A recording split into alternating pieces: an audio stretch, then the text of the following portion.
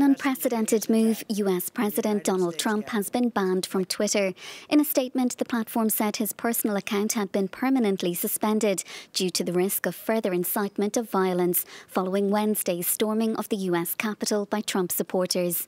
The decision has infuriated a president who's used the social media site to help fuel his rise to prominence, to promote his policies and even to fire staff. It's been his favoured means of communicating directly to his supporters. Trump has hit out at the decision in a series of now removed posts on the official US government Twitter account, vowing that he will not be silenced. He's also accused the platform of banning free speech and suggested he's set to create his own social media platform.